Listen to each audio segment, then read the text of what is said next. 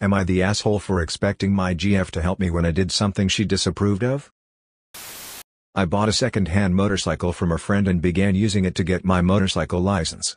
My girlfriend was very against it and showed me statistics of injury rates from motorcycles and how stupid it was that I was choosing to take the risk. I've always wanted to get one and I ignored her because she is constantly nagging about it being dangerous. We got into multiple fights over it and I was sick and tired of her complaining. Last month I got into an accident, no car only me, where I swerved into a metal fence and broke my collarbone and fractured my wrist. I got myself to emergency and they patched me up.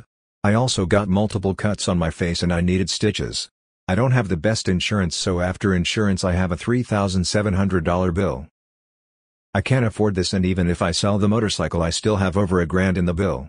I'm trying to get the bill reduced now, but it will take a while. Beyond that I also can't cook or do basic things like put on the brace to my shoulder or lift things.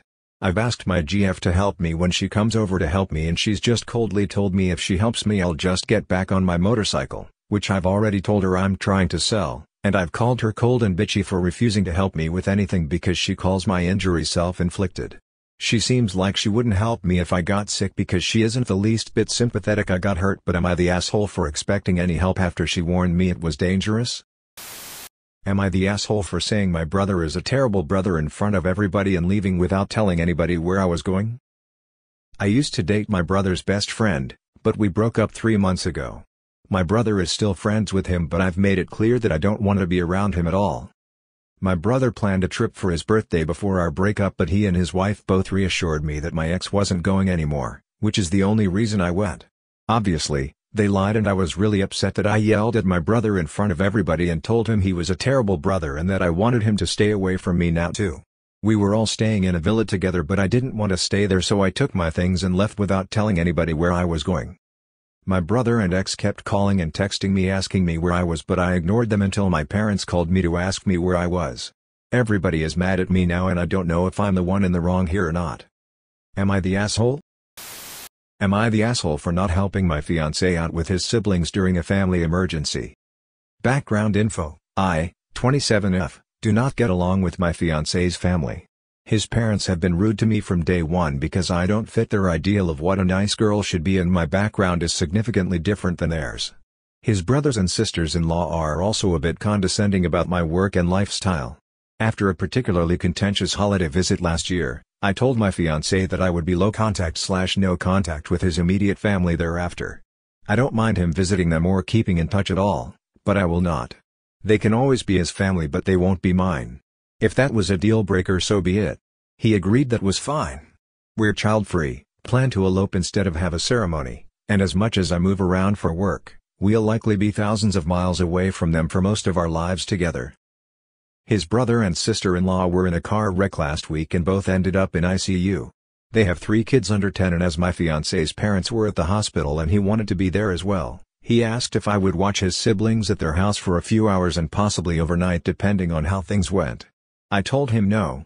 I'll be happy to deliver food, drop off anything he needs, and run errands, but I won't stay at his brother's home or be in a position to interact directly with his family. Besides the disruption to my work schedule if it turned into an overnight deal, since I have to get up very early, I doubt they want me there and it sounds like a fight waiting to happen once the emergency is over. We went back and forth over it, but he finally ended up staying with them himself overnight and the following day. I dropped off clothes and food that night and the next day, but he just took them without speaking. The brother and sister-in-law will be fine, fortunately. When he got back home, he laid into me about not helping with his siblings when the situation is so extreme. I told him I did help, just not the way he wanted exactly, and he already knew my boundaries. He said it would have taken the pressure off of him and also been a good olive branch. I told him his family already burned the olive tree and they don't get to look down on me and still be able to call me in a crisis. Doing the legwork I did was supporting him and I just really don't care about them anymore beyond him. We're not arguing anymore, but we still disagree. Am I the asshole for telling my husband to get over himself when he started berating me for not picking up his brother's son from school? My husband, 37, took his nephew, 12, in after his dad, my husband's brother, was diagnosed with cancer. He told me that his nephew would be staying with us till his dad completes his chemo treatment. I agreed, although he did not consult me about it first. But I told him that he'll be his responsibility, not mine. He asked me to explain why and I told him it's because 1. He didn't consult me before taking his nephew in, and 2. I'm not equipped nor experienced in taking care/being committed to child care. I still have to cook and clean obviously. He said it was fine and that he'd be taking care of him on his own. The other day he called me in the afternoon saying he was stuck in a 2-hour meeting and asked if I could go pick his nephew up from school. I said I was having lunch with mom and discussing family issues. He insisted but I reminded him that he said he'd be taking care of his nephew including school pickup/drop-off. I suggested he try to get off work or call some family member to go pick him up. He tried to argue but I hung up. I went home at 3 and surprisingly found my husband there. He was angry and he started yelling at me calling me selfish and unfeeling. I told him that his lack of momagement wasn't my fault. He yelled saying that my lunch with mom could have fucking waited but I chose to be fucking petty just to prove a point. I said that wasn't true and told him to get over himself and stop acting like he was the victim when he put himself in this situation knowing he wouldn't commit. He yelled that he was trying to do all he can to help his brother out but it was me who's playing victim after I refused to help out. We argued some more and I ended up going to stay with my mom for the night. He texted me some choice words. That's when I turned my phone off. We're still arguing about it. Am I the asshole for stopping my daughter from studying as a punishment? I have a daughter 16 who is unlike any teenager I've ever seen. The problem is she is extremely rude. I've tried many things to fix this but nothing works. I never had these problems with my other kids.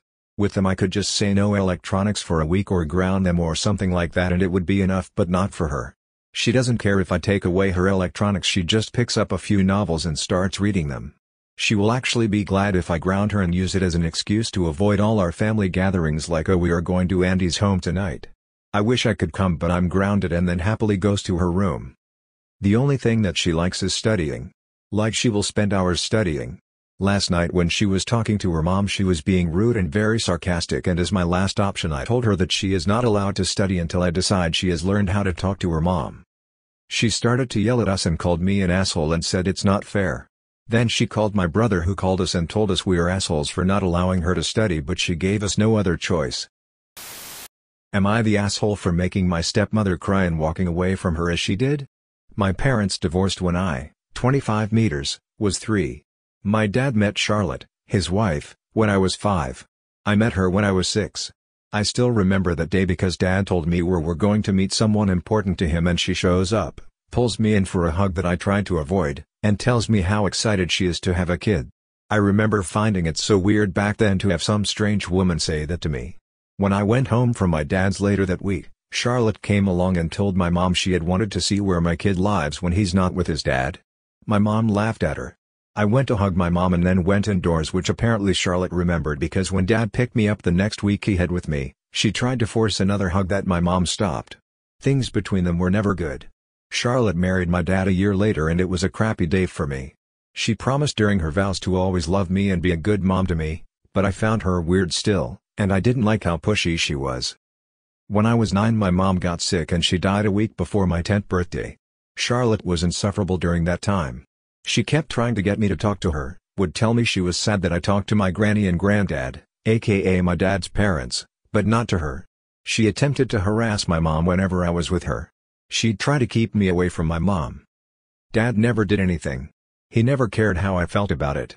He failed me so badly that I hate him worse than her. Charlotte only got worse with the mom stuff after my mom's death. Even telling me now that she was my only mom, she thought it was only right for me to call her mom. Dad and I started fighting about her when I was 13 and I went low contact with them once I left for college. News that I'm getting married reached Charlotte. She attempted to reach out to find out if they were invited. She told me she would love to watch her first baby boy get married and she would love to have a moment, a special dance, with her oldest child. She also said that she wanted me back in their lives. That they missed me. I ended up showing up at her and my dad's while he was at work, to talk, and I told her exactly how I felt about her. How I had found her weird for years and how she had made it impossible for me to love her when she was so forceful. I told her the day we met she was a stranger. I told her at no point did she deserve to be at the same level as my mom. I told her I would never give her the relationship she wants with me and I wanted her to know, not for the first time, how uncomfortable she made me. She started to sob and I left. My dad contacted me later that day and told me she was devastated when he got home. How could I say that to her?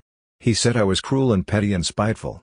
Then my uncle called and told me I had been unfair and cruel to Charlotte and that I should be more mature than that. Am I the asshole?